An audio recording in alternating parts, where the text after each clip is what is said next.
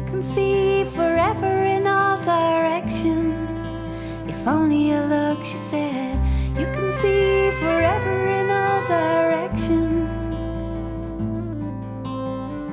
You can see forever. Through my work, I learnt a lot about the environmental issues we face, one of which was air travel. So, when the time came for me to go home, I hit a problem: how to get there without flying. Soon after meeting Luana, one of the first things she asked me was if I'd like to travel with her back to Australia. I immediately said yes. But she wanted to get there as sustainably as possible. There was only one option: the bicycle. Yeah, and then are we going to grease the wheel bearings? Yeah, I think so. Okay, well then let's just Get your grease gun in And squirt it in and that. squirt it in. Is the grease gun point that small?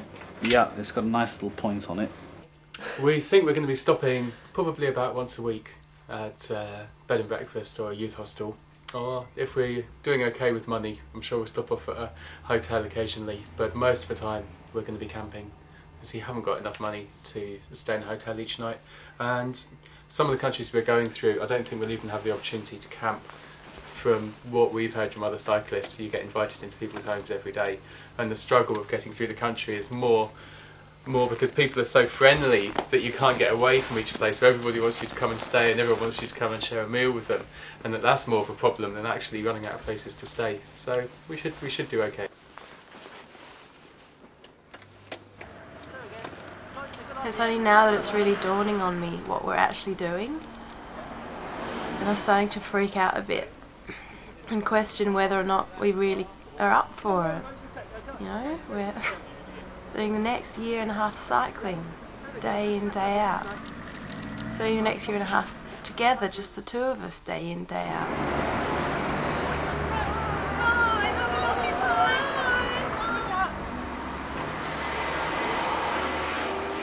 It's going to be really amazing for our relationship to go through this journey, to try and find out more about each other, more about what we mean to each other, more about what we are ourselves, and doing it together should be an incredibly strengthening, bonding experience.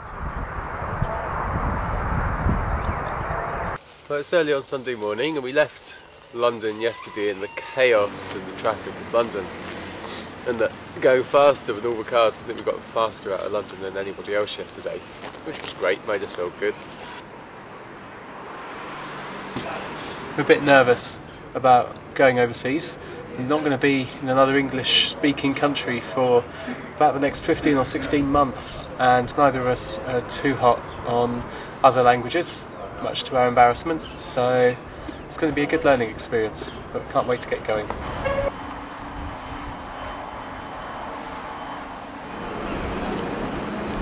I'm the first one on the boat! Can't quite believe it. After 2 years of planning this expedition and millions of times imagining what it would be like to actually get on the ferry and leave England, we're finally here. We've finally arrived in the Netherlands. I just can't believe it. It really feels like now it's happening and we are cycling to Australia. And from there we're going to be heading up to Amsterdam. Should be getting to Amsterdam tomorrow, hopefully. Don't know where we're going to camp tonight when we get over there, but we're going to take it as it comes, see what happens. It's been really misty this morning as well. We've had loads of ice forming all over our hands.